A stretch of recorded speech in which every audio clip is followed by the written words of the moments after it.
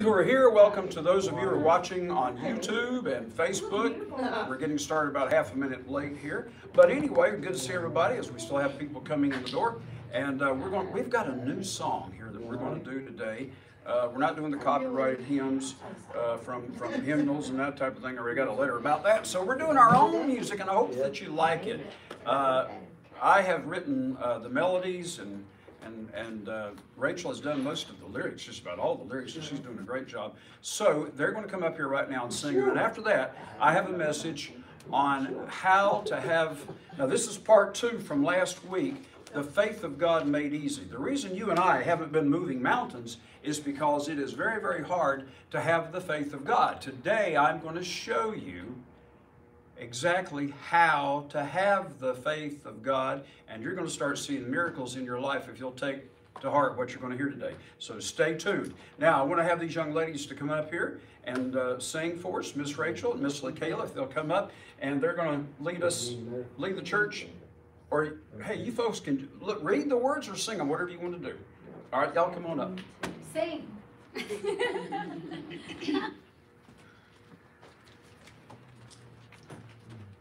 Good morning, everyone. Let's stand up and worship God.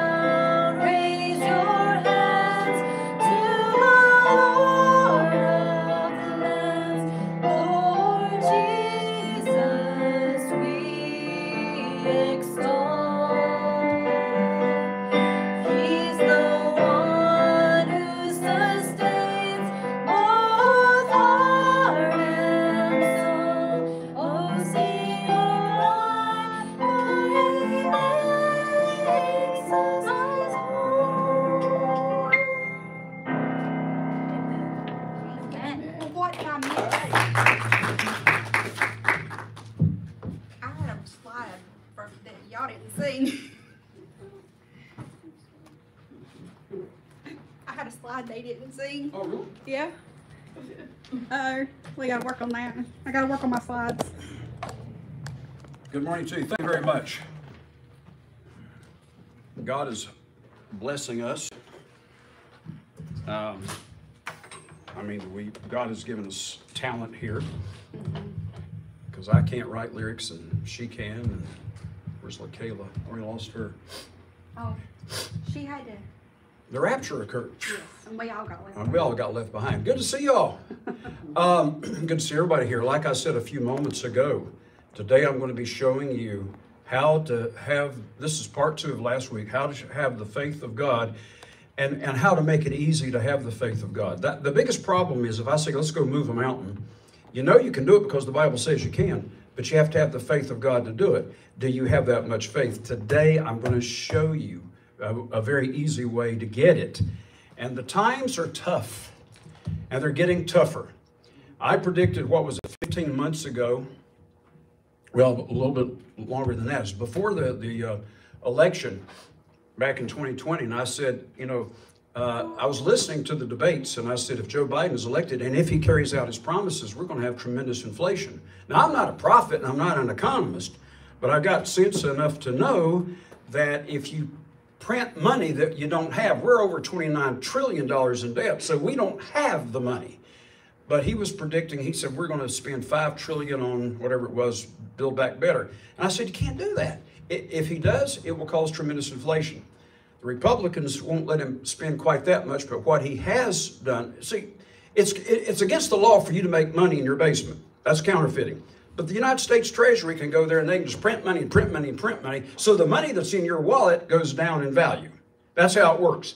So let's say they go out here and they spend $10 trillion next year. Your money will be almost worthless. So the money that you've got in the bank that you've been saving for retirement is going to be worthless. I know I haven't prayed yet. I'm going to. I haven't started the sermon yet. But I want to just share a few things with you. The book of Revelation, which many Christians don't read, predicts that in the last days, inflation is going to be so bad, it's going to take a day's wages to buy bread. A day's wages. That's in the Bible. And you think it's bad now. The Ukraine is the breadbasket of the world. I mean, we get a lot of our wheat from the Ukraine. And right now, the farmers are not able to go out there and farm their fields. That alone is going to cause within the next 6 months your prices to go up. When you go to the market to buy bread, bread's made from wheat. I'm not a prophet, never claimed to be a prophet. It's common sense. Your prices are going to go up. So it's going to happen. There's no way to get around that. So I have a few announcements I want to make, and then we'll get right into the sermon. Announcements about what's happening in the world right now. Jesus said in Luke 21:36 that if we watch and pray always, we can escape all these things that's going to come to pass, and we can. But it's going to take faith to get through it. That's what we have to keep in mind. It will take faith, and you're going to need to live by faith. Not just because it's a nice thing for a Christian to do, but how are you going to eat when you can't take the mark of the beast? Read Revelation 14. What's going to happen to people who take the mark of the beast? You read it yourself. Find out what happens. You don't dare take the mark of the beast. Now, I know me, and I'm a man. I know how the men think in here. I'm macho. I can handle it. That's great, but could you stand there and watch your wife or your little daughter die? You may say, okay, I'll do anything you say. Just don't touch my wife. Don't touch my little girl. You see the problem? I don't want to be in that situation. I want God to protect me. So the number one thing we need to do, remember what a Philadelphian Christian is one who keeps God's word? We need to start keeping God's word. We need to start keeping his commandments and really living by every word of God. Folks, today this is just religion, what I'm talking about. That's all it is. It's church. It's religion. You can walk out of here and go out to the parking lot and say, that was amusing, wasn't it? Yes, that was. Where do you want to go eat? Yeah, and about this afternoon, you've already forgotten what you heard. But what I'm talking to you about today is going to help you get through the next perhaps 8 or 9 years. Maybe longer, we don't know. So what we're talking about here is not religion, it's not doctrine, it's not just religious beliefs, it's what's going to be happening possibly in the next 2 years. Listen to this. Last week, Kim Jong-un, however you say his name, the president of North Korea, here's a quotation, quote, threatened to use nuclear weapons against his enemies, unquote. That guy's a nut. He's insane. Nuclear weapons? Folks, when that happens, we're looking at possibly, I don't know, an all-out nuclear war. And if that happens, your way of life is gone. There'll be no food to eat. People right here in America will be starving. Now, Obama told Trump asked him, what's the worst problem facing America? He said, Korea. He said, we expect to have a war with North Korea. Trump did something that a lot of us would have been afraid to do. He said, if you attack us, you're going to face destruction like you've never seen before. We're thinking, oh, no, man, this is scary. But you know what? It scared the daylights out of him. He said, that Trump fella is to be taken seriously. So he met with Trump in Vietnam. He met with him in Singapore. They talked things over. Everything's cool. Saved us a war with North Korea. All right, now, Kim Jong-un has no fear at all of our current president, and now he's threatening his enemies with nuclear war. We're his biggest enemy. They saw what happened in Afghanistan. I don't want to give you a news report, but I'm leading up to something here. They saw what's been happening with our economy, what's going on, one debacle after another, and all these things going on. And so now he's threatening us with nuclear war. Iran now, because they went back to the Obama era thing with Iran, and Trump had Iran at bay. They wouldn't dare touch us. But now they're wanting reparations for the sanctions that Trump put on them. And so now they're coming against us. They're threatening Israel. It is getting very, very serious. Now, wait a minute. Before I go any further, you didn't come to church to hear bad news. You want to hear something uplifting, something encouraging. I have something encouraging to give you. Before I go any further with the news, and then I want to get into my sermon. This is not my sermon, but I want to tell you this. Jesus may come back in our lifetime. And if he does, he may come back at the 40th Jubilee, which I won't go into again because you've heard me talk about it so much over the last year. The Jews have a legend the Messiah will come in a Jubilee. The next one is going to be within the next 8 to 10 years, we think. And that'll be number 40 from the time Jesus first came. And I've said for several years, wouldn't it be interesting if Christ were to come back at the 40th Jubilee? That will also be the 120th Jubilee from the time of Adam. It will also be the 2000th anniversary from the cross. All of that is coinciding. Does that mean anything? Maybe not a thing. But what I'm going to read to you here in the news means something. Because I told you that if the 40th Jubilee will very likely occur around 2031, 2030 maybe, but 2031, we're looking at 9 to 10 years from now. You say, but Keith, things aren't happening. Jesus can't come back that soon. I've still got plenty of time to get ready. You're already ready spiritually. You're already converted. You're already Christians. But you know, Jesus didn't promise protection to all Christians. A lot of the churches say, man, if you got saved, you got it made. Those people in Sardis, not only does Christ not promise them protection when the tribulation comes, he says, if you don't straighten up, your name's coming out of the book of life. I'm going to blot it out. So if you're a spiritually dead Christian like Sardis, you're going through the great tribulation. If you're a lukewarm Christian like the Laodiceans, you're going through the great tribulation. You will take the mark of the beast, or you will be beheaded or martyred in some way. So are you ready for that? Today, after today's sermon, when you learn how to walk in the faith of God, it's going to help you get through the hard times ahead.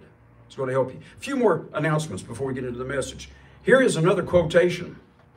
Quote, Russia's foreign minister, this came off the news, this week, quote, Russia's foreign minister said the conflict in Ukraine could escalate into World War III. They're talking about it like they're very serious about it. This warning results from America's increase in arms shipment to Ukraine. Just yesterday, I was watching the news, and I heard this on Fox News. Actually, this was on the screen when they were talking. They put this at the bottom of the screen. I wrote it down. Quote, Putin has repeatedly threatened nuclear war. You know, it's one thing to say the possibility is there, but we'll never do it. But now they're talking about it. Now they're acting like, hey, we may really do this. And Americans are asleep. The church is asleep. What does it say in the book of Matthew? That there were 10 virgins representing the body of Christ, the bride? It says all 10 were asleep. Most Christians today are asleep. And they're not aware of what's happening around them. Oh, they pick up a little bit of the news here or there, but they're not aware of the fact that we may be 9 years away from the second coming of Jesus. And he comes back and sets up his kingdom after the great and terrible day of the Lord, which comes after the great tribulation. And what did Jesus say in Matthew 24, 21, and 22? The great tribulation will be the worst time in the history of the world since the beginning of the world. There will be no time like it's going to be much worse than World War II. Revelation indicates up to 1/4 of mankind may die in 3.5 years. Then after that, immediately after that, you have the heavenly signs and then the day of the Lord. The day of the Lord kills 1/3 of what's left. Now, folks, you say that couldn't happen in the next 9 or 10 years. You know what? I hope it doesn't.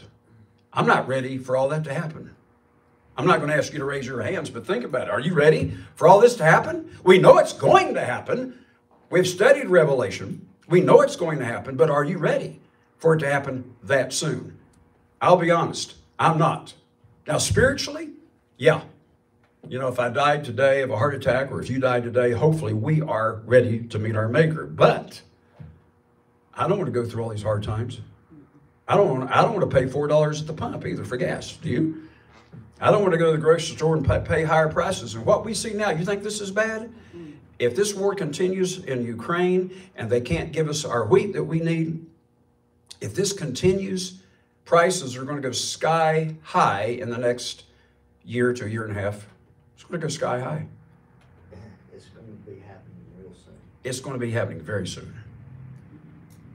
The farmers right now don't have fertilizer to put on the crops. Yeah, I didn't know that. Farmers don't have the fertilizer And that they need.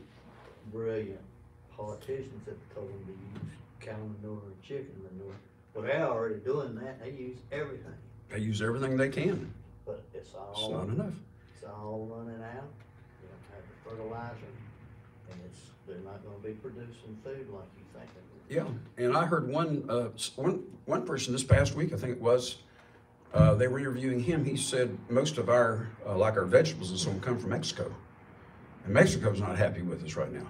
So what I'm telling you is we are in a very dangerous situation. In my entire lifetime, the closest, I mean, I've never seen it this bad, but in the history of the United States, the worst time we had was during 1962, during the Cuban Missile Crisis, when actually, y'all may not know this, some of you, if you've done the study, you know about it, but they evacuated Washington, D.C. The Congress was evacuated. They left. They were out of the area. John F. Kennedy, the president, ordered them to evacuate because of the very, very real threat of the nuclear war happening in 1962. We have never had anything like that until this year. All right, I don't want to scare you, but what I'm trying to say is you and I don't have to worry about these hard times if we're really keeping God's law and obeying His commandments and not just going to church to be religious, but really coming to learn God's Word. Just a few more announcements. Now, there was a man, he's a former member of the Army Special Forces. His name is Joe Kent. And he was interviewed, and I just saw this yesterday. He was actually interviewed Thursday night. I didn't get to see it till yesterday. He's running for the Senate in the upcoming primaries in the state where he is. Based on comments that Joe Biden said, Kent was interviewed this past Thursday night. Carlson asked him this question. He said, the administration, I'm quoting now, the administration tells us we are at war right now with Russia, meaning Cold War. And I'm just wondering what percentage of the American population knows we are at war with Russia. Joe Kent made this statement. He said that the United States is provoking the Russians to war. Do you realize that Putin has not attacked any of our troops or anybody like that? He said, quote, this is a quotation, Joe Kent said, we're in very dangerous waters right now, unprecedented. We've never been here before, and there are no guardrails right now for what the Biden regime is doing to this nation. Now, the intelligence has leaked out that America has shot down at least one Russian aircraft that was carrying a couple of hundred troops, and we killed them all. We've helped destroy their ships. Russia's getting mad at us. It's like we're provoking them to a war. Putin is already threatening nuclear war, and America's like asking for it. We got crazy people in government. There are insane people in Iran, insane people in North Korea. Insane Putin, I think, is off. Something's wrong with him. And now we look at our own government in America. What's going on? It could be that all of these things are coming together to allow Jesus to return at the 40th Jubilee after all. You know, 2 years ago when I started telling you all that, you say, oh, well, it may happen. And it may never happen in our lifetime. Part of us want to believe it won't.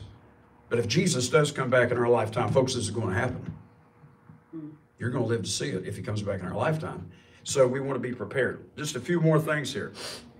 He added these words, quote, "If it goes really wrong, we may be in a nuclear conflict," unquote. And then he added, quote, "They say, hey, we need to saddle up and go to war with Russia." And we say, why? And absolutely not. And there's a constitutionally appointed process to follow. This needs to go to a war powers debate on the floor of Congress, end of quote. A war powers debate. Folks, it's coming to a head. Now, leaks have come out from our intelligence, our CIA or whoever, that Americans are now killing Russian generals. They're shooting down aircraft.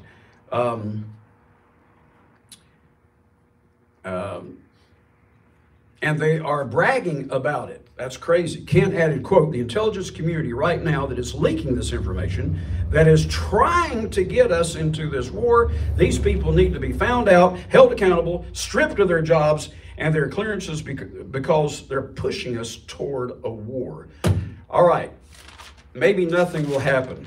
In 1938, was it 38 or 39, when Chamberlain had gone to meet Hitler, and he comes back, and you've seen the famous newsreel where he's holding up the paper that Hitler had signed. He said there will be peace in our time. See, he signed it. And right after that, then Hitler invaded Poland, and now we had World War II. But he said, oh, there's going to be peace in our time. You know, the Apostle Paul said, when they say peace and safety, then sudden destruction comes.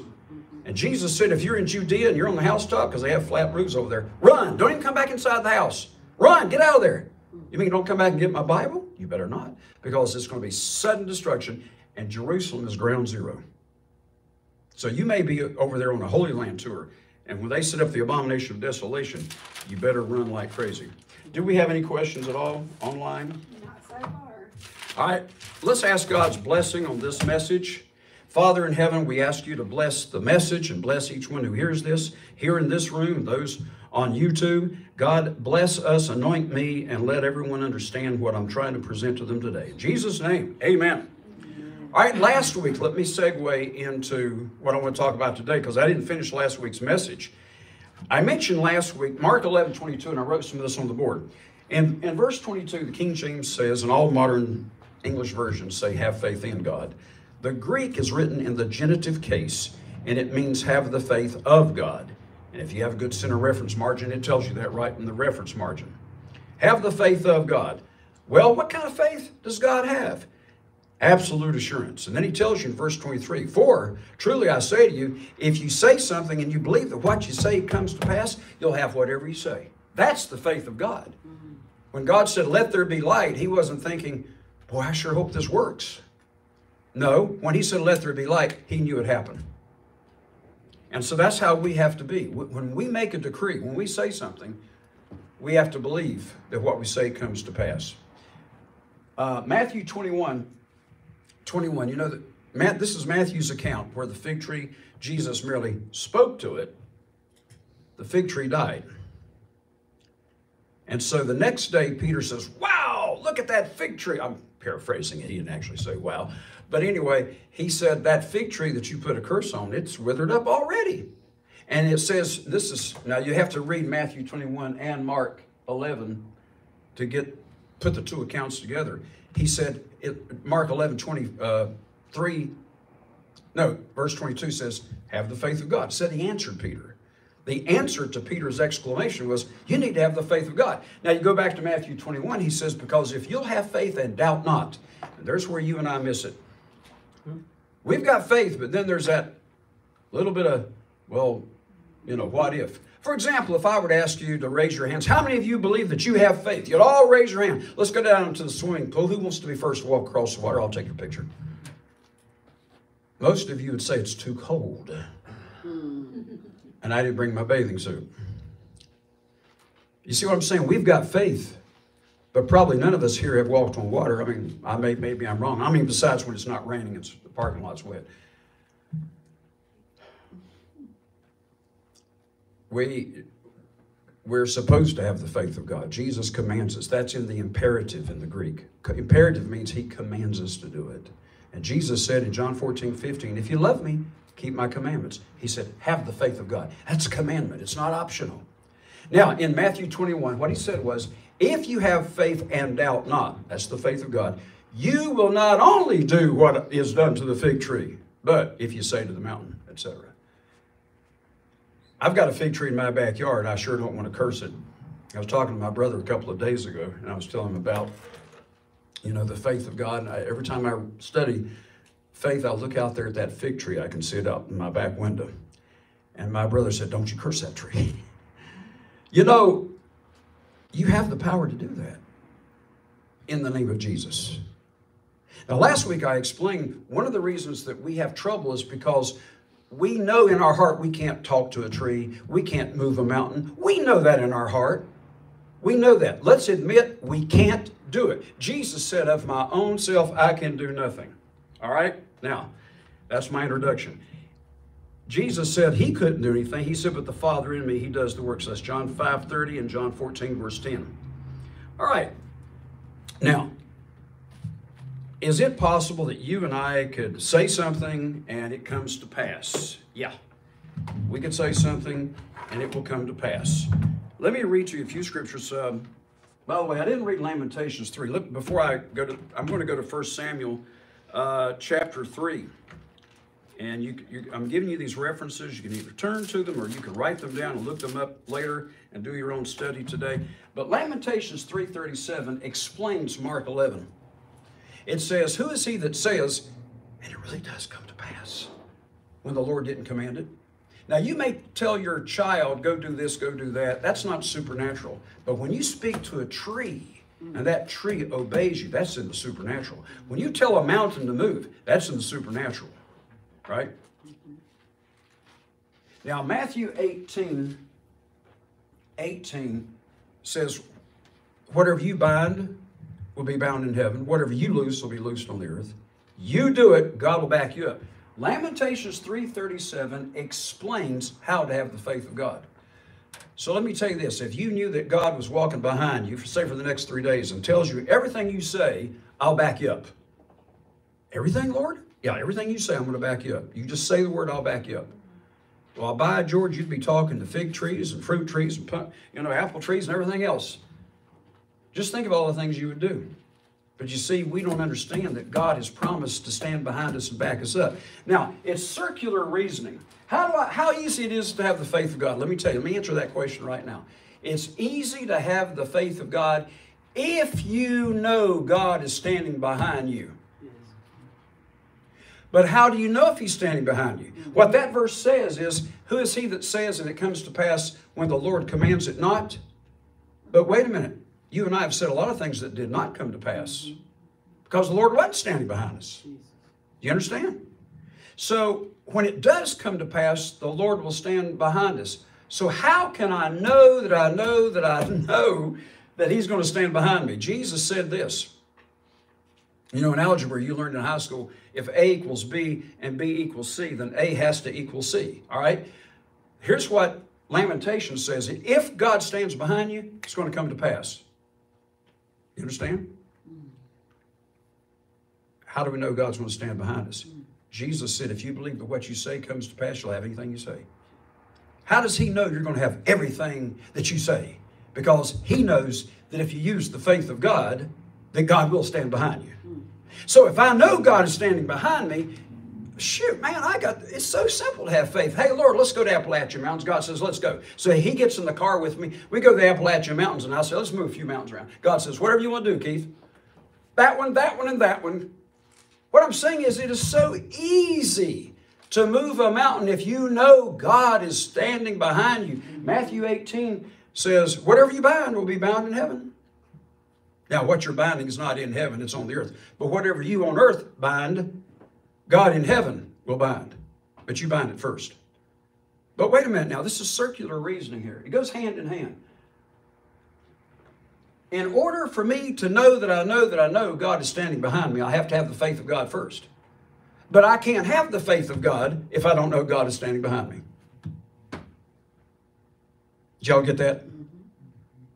How do I know God is standing behind me? Because I got the faith of God. How can I have the faith of God? Only if I know God is standing behind me. That's like a catch-22 situation. Do we have any questions?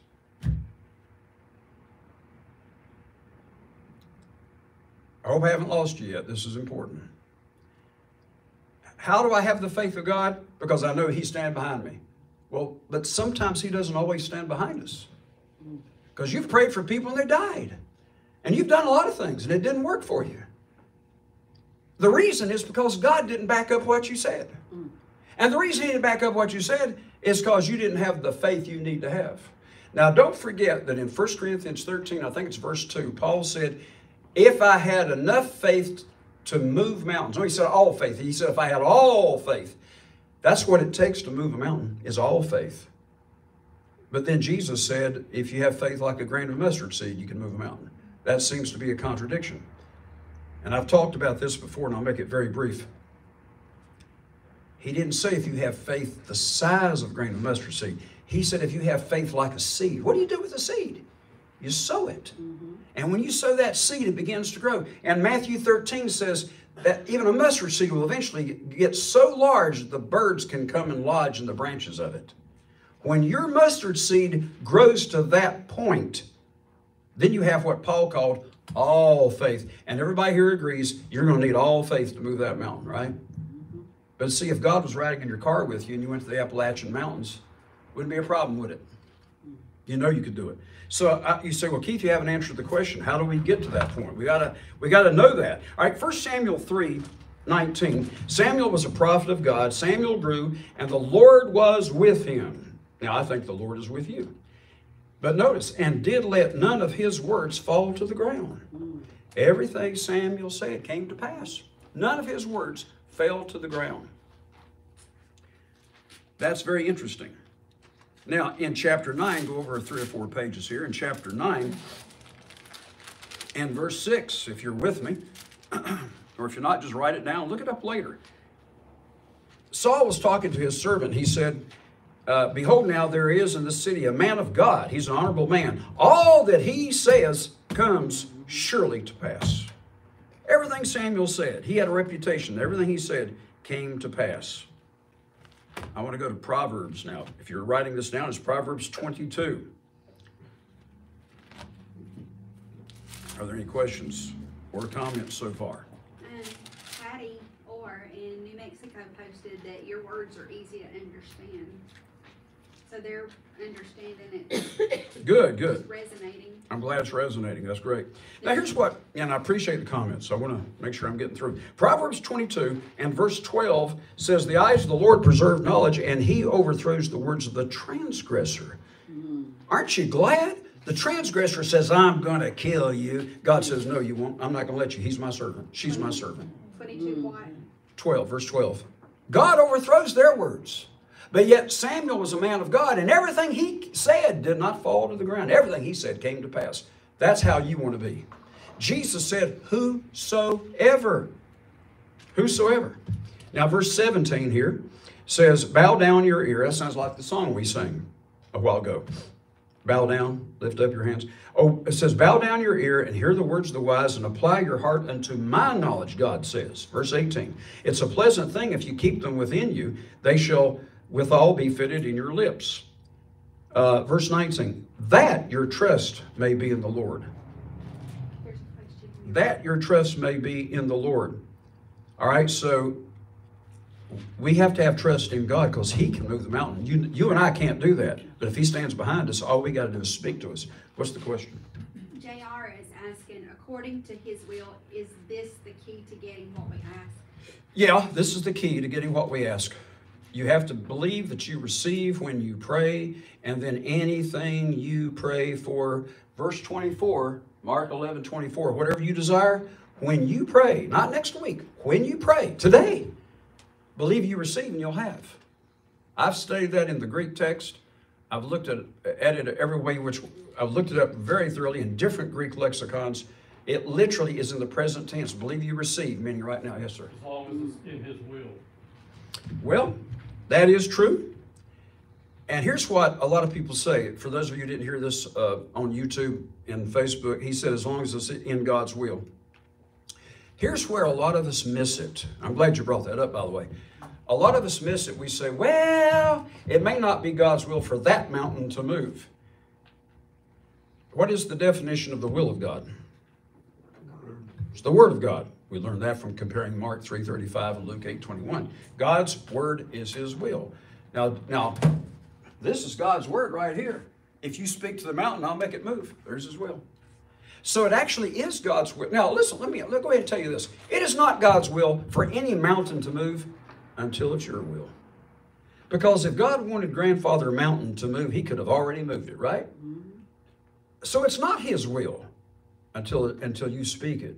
When it becomes your will, He backs you up. All the mountains belong to us. God gave the whole world to us. Let me ask you this. Is it God's will for the sun to stand still? If it did, we'd all die. We know that it's not God's will for the sun to stand still. But then one day Joshua went out and said, "Sun, stand still," because they hadn't finished fighting the battle yet. And what He bound the sun in the sky. What He bound on earth, God bound in heaven. And the sun stood still. In fact, the writer there in the book of Joshua said, you can check this out, and he gave it the name of a secular book. I believe it was the book of Jasher. He said you can check it out in these secular records. It really did happen. He wasn't making it up. And all of Israel saw it, and all the people in that whole area. In fact, there's a legend. It goes back all the way back, 3,500 years. There's a legend in China that said they had a long, dark day. It was dark. Sun didn't come up one whole night. Isn't that interesting? Of course, they say it's just legend because it goes back so far. Now, I want to turn to Luke 17 and verses 3 through 6, if you're writing this down. My point being, yes, it does have to be within God's will. We know that salvation is in God's will, but then God says, but not everybody's being called, today. They may be called 10 years from now. We know it's God's will to heal people, so we can pray for that. It may not be God's will for you to have the job you're applying for. He may want you to have a better job. But it is God's will for you to have your needs met. So what you do is you pray, Lord, supply my needs, and if you don't mind, I'd like to have that company to hire me, but this or something better. And now you know you're within the will of God. All right, now in Luke 17, verse 3, take heed to yourselves. If your brother trespasses against you, you rebuke him, and if he repents, forgive him. And if he trespasses against you 7 times in a day, you're to forgive him. Every time, you shall forgive him. Now, when they heard that, that was so astonishing. Wait a minute, I got to forgive this dude 7 times in one day? And what did the apostles say in verse 5? Lord, increase our faith. If I were to ask you on a level from 1 to 10, if 0 is where the sinner is, I'm talking about the wicked now, and 10 is the faith of God. Now, don't answer out loud. None of us know where we are on the scale from 1 to 10. But I wonder where you are. I don't know where I am. I may only be at a 5. So what do I need to do? I need to increase my faith, don't I? Until I have the faith of God, until I'm working at a 10, until I'm operating at a 10, I need to increase my faith. And you do too. You say, but I'm not wanting to move any mountains. What about mountains in your own personal life? What about them? See, I don't have any actual mountains I care to move in the mountains of North Carolina, but there are mountains in our life that we need to get rid of. We need to get them out of the way. So here's the point. You need to operate in the faith of God in your own personal life, in your marriage, your family, with your children, in your health, and what's coming ahead of us, and it may happen within the next year or two. I'm not trying to scare you, I'm trying to encourage you, but I will tell you this, we have to be realistic. If Putin gets mad enough at us, he may attack us back, and who knows, it won't be military people that die, it'll be civilians. World War II, there were thousands of soldiers that died, but 50 million people died. Who were those 50 million? Civilians, like you. Understand, the vast majority of the people who died in World War II were civilians. If we have a nuclear war, the vast majority will be people like you and me. That could happen in the next year or 2 years. You say, that's scary. I wish I hadn't come to church today. Well, hang on, I'm not through yet. Because by the time you leave here, I want you to leave here with your head high saying, man, I'm going to make it. Give me 20 more minutes to do this. All right, Increase our faith. Now, you say, well, Keith, I agree. I need to increase my faith, but how do I do it? Well, faith cometh by hearing, and hearing by the word of God. And you can read the scriptures over and over and over and over and over. You know, I wrote down a whole bunch of scriptures, 40-some scriptures that I wrote down, and I read them every day for something like 10 years to increase my faith. And you know, I still hadn't walked on water yet. Well, faith cometh by hearing. So every day I would read those scriptures until I got sick of it. Faith does come by hearing, but there's something that I missed during that time that I didn't see until recently. Here's the answer. Go ahead, I'll take the question, then I'll give the answer here. Okay, JR is asking, it's going back because of the delay. Right. Is it also contingent on us seeking first the kingdom of God and not our own desire? Yeah, and the kingdom of God, the Greek word kingdom, basileia, means basically his government, his way of life. And of course, living by the faith of God is a part of that, living by his way of life. And also, Mark 4:26 says the kingdom is like a man who casts seed into the ground. That's what I'm getting ready to answer right here. Verse 5, increase our faith. And here is the way you increase it, which goes right along with that question. Here it is. We have to be proactive. You do have to be proactive. And here is how you're proactive. If you want the faith of God and you've only got mustard seed faith, let me show you how to increase it. The Lord said, if you had faith as a grain of mustard seed, he didn't say as a grain of sand. That won't work. But if you have faith like a seed, even if it's a tiny seed like a mustard seed, you might say to this sycamore tree, be plucked up by the root and be planted in the sea, and it should obey you. They didn't say we don't have any faith. We've got faith, but we need it increased. Everybody here in this room, you have faith, but you need it increased. I certainly need my faith increased. That's one of the reasons I prepared this message. I was doing this for my own personal devotion. I said, wow, I need to share this with everybody. How do you increase your faith? Well, let me ask you this. If a farmer wants, say, a cornfield, he wants corn. Now, there's two ways for a farmer to get corn if he wants to have corn on the cob. He can go down to the grocery store and buy it. But if he's a farmer, what does he do? He takes the seed he's got and he sows it, doesn't he? One seed from an ear of corn, and you sow it, you get a stalk with 2 to 3 ears on it. One time I counted the grains on one ear of corn. I was eating corn on the cob that day, put a little bit of butter on it, making you hungry now, aren't I? So anyway, I counted the grains that were on that ear of corn. There were 250. So one seed planted will give you a stalk with a whole lot more than what you sowed. You get back a lot more than what you sowed. You get back 2 or 3 ears. So you're looking at one grain off one seed off of a corn on the cob, which will produce around 500 to 750 additional grains. What if you sow them? Now you've got maybe 600 or 700 stalks of corn. You can go into the farming business now from one seed. The Bible says you reap what you sow. What is it that you want? You say, Keith, I need more faith. Jesus said, if you used your faith that you've got, it'll begin to increase. There's the answer. How do I get the faith of God? He said, if you have faith like a seed, what do you do with a seed? There's only 2 things you can do with it. If it's corn on the cob, you eat it.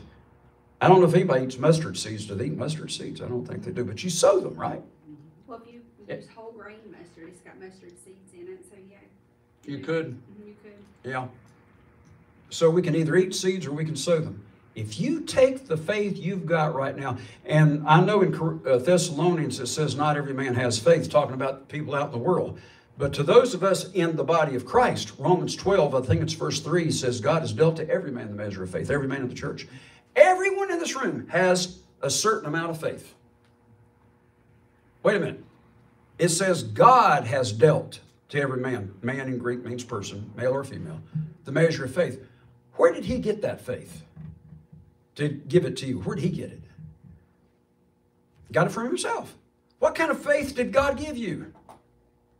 He gave you his own faith, didn't he? I mean, if I give you $10, it's my $10, isn't it? Until I give it to you. So where did God get the faith to give to you? He got it from himself. So the faith that God has dealt to every one of us in this room, and every Christian watching on YouTube and on Facebook, God has dealt to you the faith of God But that faith of God has got to grow like a seed, and it grows and grows and grows. Matthew 13 talks about it till it gets so big the birds can lodge in the branches of that mustard seed. So they said, Lord, increase our faith. Jesus didn't say, okay, zap, you've got it. You went from a 1 to a 10. He said, no, use your faith like a seed, sow what you've got. And believe it. Start believing it. Now, please don't come to my house and curse my fig tree, because I only got one. But if you've got a tree in your backyard, maybe it's in the way, you want to get rid of it. I dated a gal some years ago. I should have run as soon as I found this out. She had a pet. There was a tarantula spider. That should have told me a lot. I wish I had run right then, but I didn't. And I hated that thing. And I dated her for quite some time, and she had that tarantula spider. And she said, do you want to hold it? And I said, no, thank you. She would sleep with her spider. That tarantula is as big as my hand, and it'd walk around like this. I didn't like to even look at the thing. And I didn't actually curse it, but I wished it to die. And it did. By George, she had the dumb thing stuffed by a taxidermist, and she gave it to me as a present to put on my piano. So every time I went to play the piano, I had to look at that dumb spider. What's the question? It's actually a comment on YouTube, which is a good thing. Nicole made a comment, it's a ways back. Interesting how a single two-letter word of to end derails the true journey of faith for generations, evil at work. Absolutely. King James says have faith in God, but the Greek is in the genitive case. It means of. Have God's faith. If I said have the book of John, that means have John's book. It belongs to John, but here, you have it. And so have the faith of God. It's God's faith, but you get to have it, and you get to work with it. All right? So how do we know God's going to stand behind us? Because we have the faith of God. Well, how do you have the faith of God? Because you know God stands behind you. But where do you ever get to that point? Because you take the faith that you've got and you start making decrees. Now, here's another scripture, Job 22:28, which I read last week. It says, you shall decree a thing and it'll be established. How do you get corn? You sow what you've got and you'll get more. How do you get more faith? They said, increase our faith. He said, if you had faith like a seed, hint, go sow what you've got. So here's your homework assignment between now and next week. Find something you can decree. Please don't come to my yard. I've only got one fig tree. But find something that you can decree. And you decree that thing and you believe that what you say comes to pass. But Keith, what if it doesn't come to pass? Keep on decreeing. Find something to decree until you start seeing it happening. If you know somebody's got cancer, do what I have done, and I've seen it work. Go there and curse that cancer. Jesus cursed the tree and it died. I've done this more than once, where somebody had terminal cancer and was dying. I would go and curse that cancer. Now, the first thing you got to do is build up their faith. You have to do that first. But I would curse the cancer, tell it to die, and say, okay, it's dead. And I've seen God back me up. He stood behind me and backed up. What I bound, he bound. I've seen that happen more than once. Start with something simple. Not with moving mountains, but start with something simple like cursing a cancer that somebody has and get them healed. Start with something simple like that. And begin to realize you are a child of God. And Jesus said in John 14:12, you can do the same works I do. There was a preacher I read after many years ago. Before he was ordained, he was out with some kind of a saw or something. And maybe it was a chainsaw. Anyway, he cut his thumb with a big gash in his thumb. And he had just learned about faith. And he was still a babe in Christ, but he grabbed his finger and he said, Lord, heal it. And there was no pain whatsoever. And he had a big gash in his hand. He didn't go to the doctor with it. He wrapped it up real good, bandaged it up. And some weeks later, he said, let me see if God really is healing it. He said, I never had any pain until I pulled the bandage off. And that's when it hurt. He said, and it left a scar for the rest of my life. He said, to this day, when I look at that scar, it reminds me that I should have just trusted God. Don't look to see if it's happening. Just believe God. I had a chainsaw out, and thankfully my next door neighbor was next door. He took me to the emergency room. They know Jonathan. Yeah, some of you here know Jonathan Carter. And he just happened to be at home at that time. And anyway, I was cutting a limb and slipped, and one of these fingers here about split it wide open. And so he took me to the emergency room. I'd never in my life ever had stitches. But the doctor who stitched me up, he said, well, I think you're not going to lose use of your finger, but I'm going to tell you one thing, you're going to have severe scars for the rest of your life. So he bandaged it up, and I was, I laid my hand on it afterwards, and I said, Lord, if you could heal my finger, you can heal the scars. Don't let there be any scars. Take away the scars. I could show you both thumbs, and you can't tell which one I cut. There are no scars. None. I believe it was my right thumb. I think it was, but you can't tell by looking at it. What I'm telling you is if you'll just trust God, start using your faith, start decreeing some things. Now, the Bible says you have not because you ask not. Before you go and curse the cancer, first of all, pray, Lord, this man needs healing. I've built up his faith. I've gone through the scriptures with him. Matthew 9, according to your faith be it unto you. So, Lord, I'm asking you to heal this person in Jesus' name, and then stand there and curse that cancer and tell it to die. When you can start building your faith up like this, when these things do come to pass, maybe in the next 9 years, you're going to make it through the tribulation. But how many churches out here are hearing this kind of thing? They're hearing what Martin Luther said and what John Calvin said. And some of them, all they talk about is, ancient stuff. They need to be talking about what is relevant. And I'm still not through with this sermon yet today. There's so much to cover. And I'll tell you what, this is very important. Now, in Hebrews 5, verses 13 and 14, I can't quote that word for word, so I want to turn to it and read it. But here is what it says. Chapter 5 of Hebrews. If I don't finish this today, for sure I'll finish it by next week. The Lord willing. All right. Now, Hebrews 5:13 says, for everyone that uses milk is unskillful in the word of righteousness because he's a baby. But strong meat belongs to them that are full age, and that's where you and I want to be. Even those who by reason of use, have their senses exercised to discern both good and evil. If you put your arm in a sling, they tell us, even though you're healthy, and you leave it in a sling for 6 months, when you take it out of the sling, you can barely use it because you haven't been using it. Therefore, you're getting weak. So you want to exercise your senses. How do you do that? You start using it. You've got that much faith. Bless your heart. Use it. Amen. Use that faith that you got, and it'll start to grow. It's like Arnold Schwarzenegger. He's got these big muscles. But I'm going to tell you, I've got the same muscles he's got. But the reason I don't look like him is because he's exercised them, and he's developed them until he walks around like this. What I'm saying is everybody in this room, you have the same muscles. But the reason you don't have the strength he has is because you haven't done the same program that he's done, the same exercise program. You and I have the faith of God, but we need to grow it. How do we grow it? Use what you've got. You need to use what you've got. But what if I don't see it happen right away? Now, Jesus daily did miracles, by the way. 1 Peter 2:21 says he's our example. I don't ask you to start with a fig tree, but start with something. Start making decrees. Once I got a hold of this, I said, well, I'm going to do this every day. But then I ran out of things to decree. But when you have an opportunity, look for opportunities to decree things. Exercise makes it work. Use what you've got. Now, let's say you make a decree and it doesn't work. First thing you do is you re-examine your faith. Don't feel bad if your faith is still that small. Every little baby that was born looks like you did when you were born. Arnold Schwarzenegger, he looked like you did when he was born. He had muscles, but they weren't yet developed. So don't feel bad if it doesn't work right away. Ephesians 5:1 says we're to be followers of God. The Greek says imitators of God. God said, let there be, and it came to pass.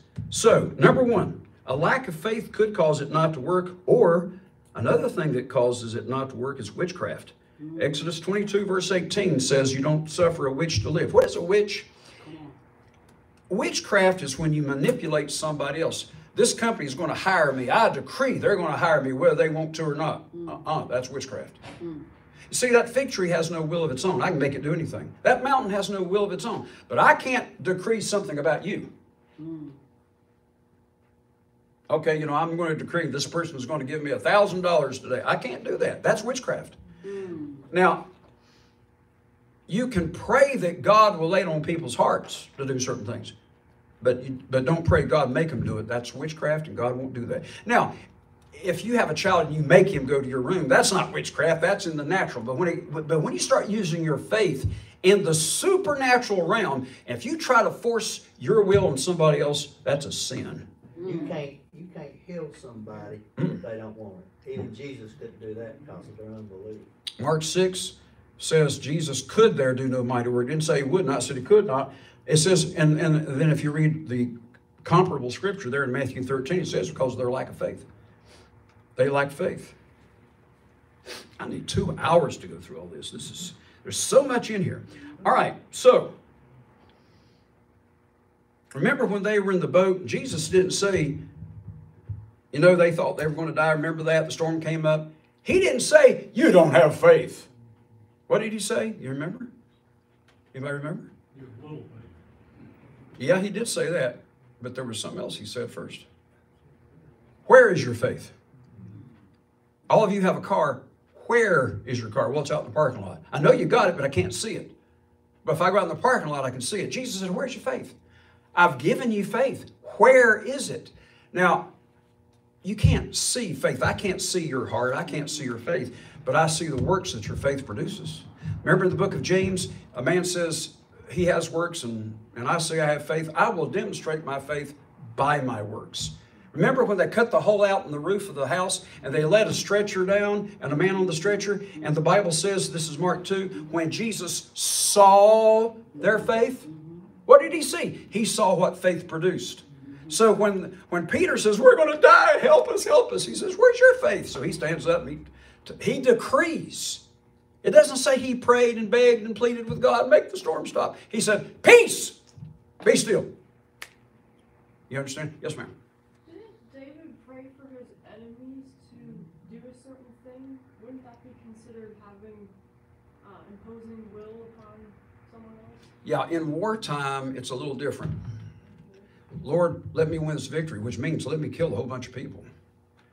There are times like that, and even then you pray for God's will to be done. So, yeah, David prayed about his enemies, and he prayed for victory over his enemies.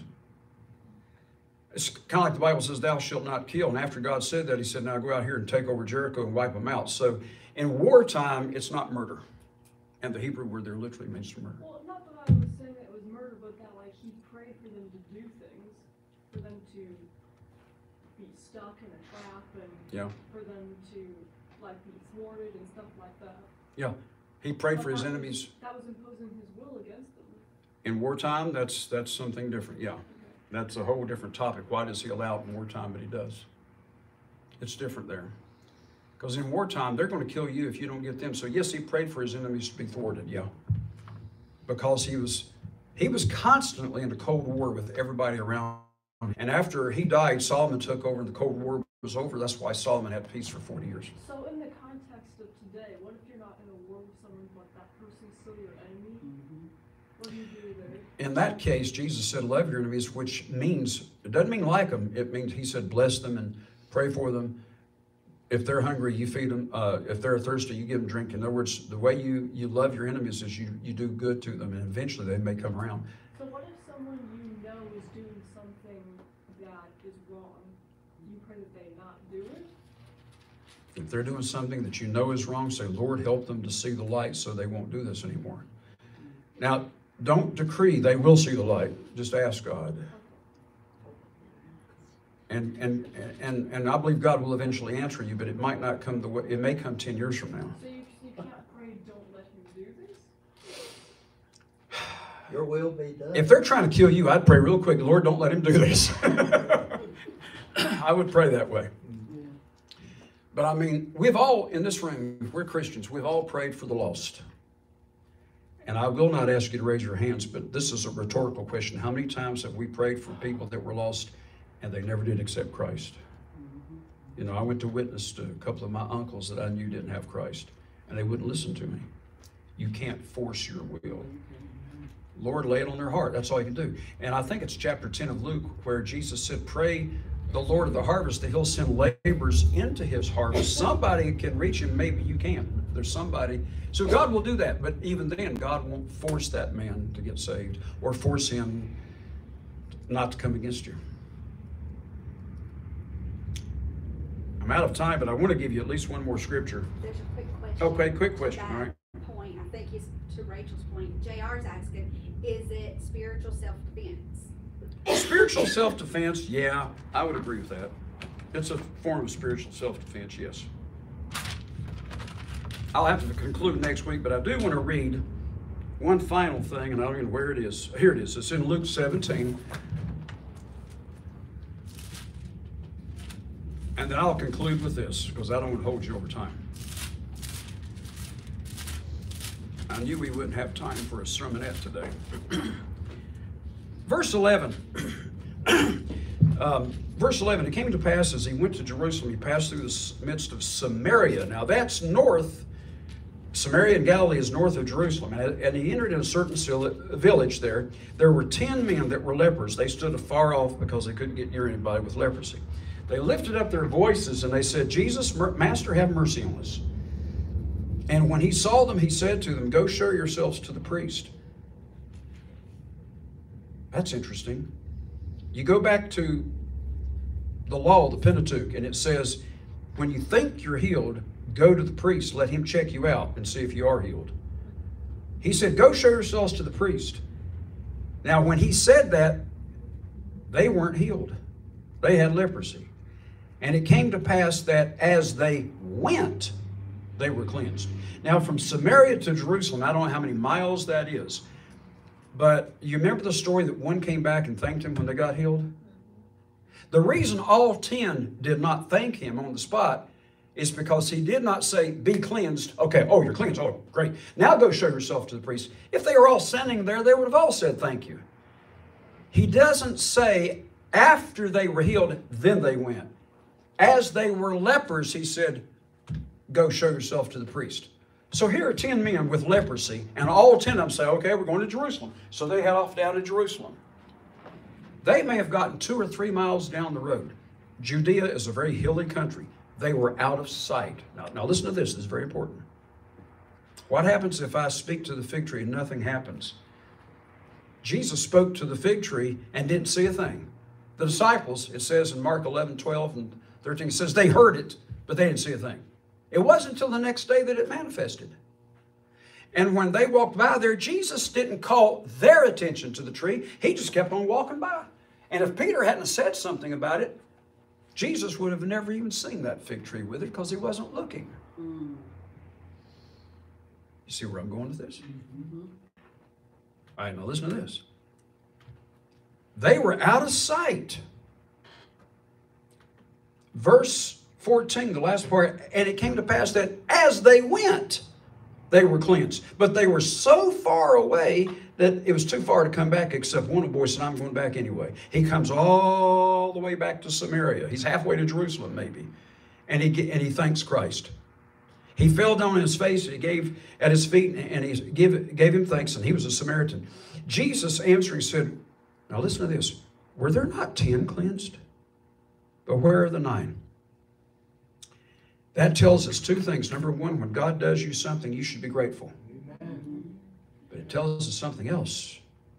It tells us that Jesus believed that what he said came to pass, though he never did see those other 9 men cleansed. Did he say, oh, I feel so sorry for those 9. They didn't get anything.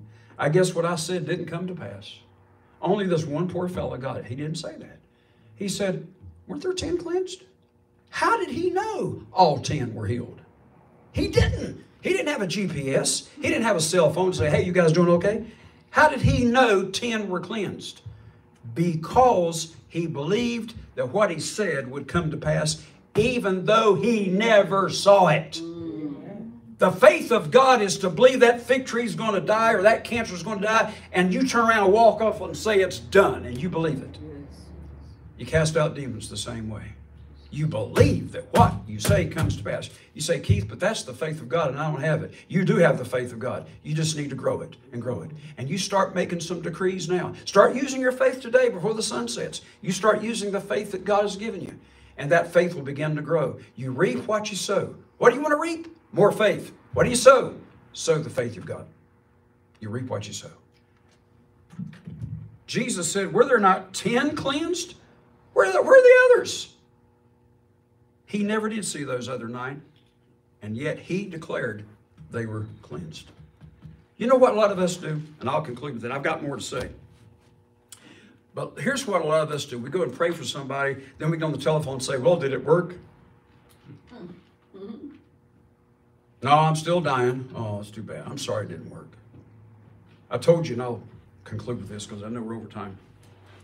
I told you about the man that he was a member of my church back when I first was ordained, and he had a brain tumor. And to make a long story short, I tried to build up his faith.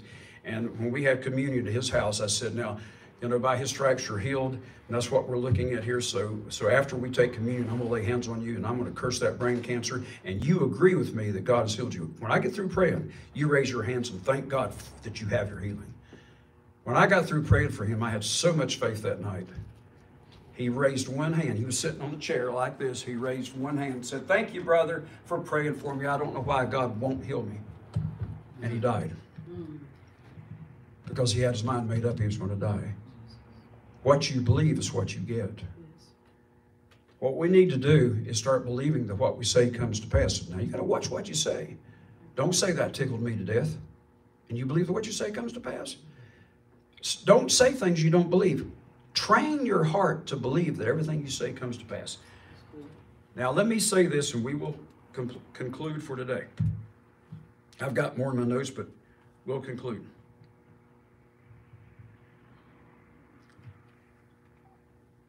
Just early this morning, Billy sent me something. He said, have you seen your text messages yet? And I said, no, I hadn't looked. He said, well, go look. And I'm going to share this with you, and then we'll be dismissed. I've told you that if Christ does come back in our lifetime, most likely it would be at the 40th Jubilee. And I said, there's a lot that's got to happen in the next 9 years for that to come to pass. Based on what's happening in Europe and in Russia and what's happening in our government, inflation and everything else, it looks like it could be getting there. But what else has to happen first? Remember, the temple has to be rebuilt. Or sacrifice. Or sacrifices. When that first daily sacrifice is offered. This is what Billy sent me this morning. This was copied right off the internet, right? Yeah. Jews began building third temple on Israel Independence Day. And the date is yesterday, May 6, 2022. He also brought me some papers. This came off the internet too. Here are some actual stones. And it says now here, cutting stones for the third temple. They say they can have the temple built in 6 months. Whether they're actually starting or they're just getting ready to start. Folks, do you understand? Everything is coming together for the tribulation to come, for the day of the Lord to come, and for Jesus to come back. But we're going to need the faith of God to get through the times ahead. Are there any questions? I'm sorry for holding you a little bit over time.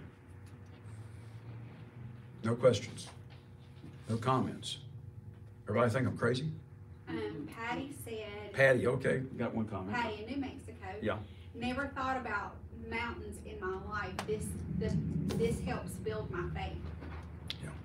And there's another comment. I mean, I guess he is not going to have a problem with me reading it since he posted it in the chat for the whole world to see. Mm-hmm. So, Kyle Perkins. Who? Kyle Perkins. Oh, okay. He said, hello, Keith. It's Kyle Perkins. I've studied under you while in prison and followed you through your videos. I'm grateful for you, and I want you to know that. Thank you so much for reaching me while I was in a sick, dark place and for teaching me the wonderful truths of God's Word.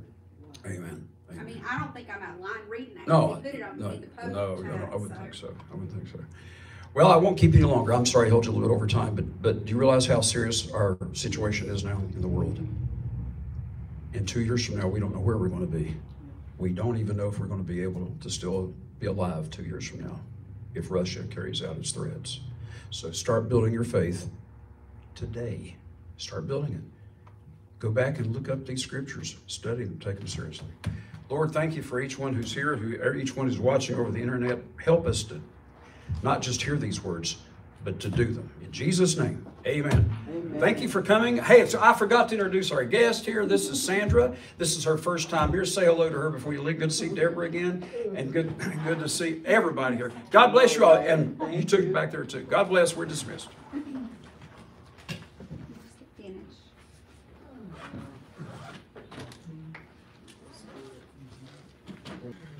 Yeah. The newspaper is. You should, when you did finish it automatically.